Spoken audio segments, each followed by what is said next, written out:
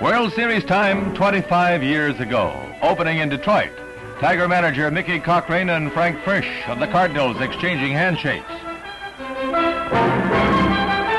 One of the stars of that memorable series, Dizzy Dean, who pitched the Tigers to a standstill as Frisch led a scoring barrage by the freewheeling Cardinals. Collins scores. Batting star of this series was Ducky Medwick, hitting bad ones and making them look good.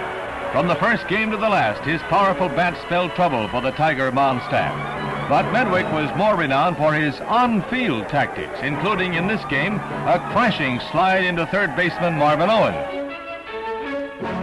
The rioting by the Detroit fans is one of the most infamous moments in World Series history. Here, Cardinals spark-plug shortstop Leo DeRocha, number 2, can be seen out in left field flinging bottles that fans had thrown on the field back toward the warning track. After a prolonged delay, Commissioner Landis ejected Medwick from the game in order to restore calm to the crowd.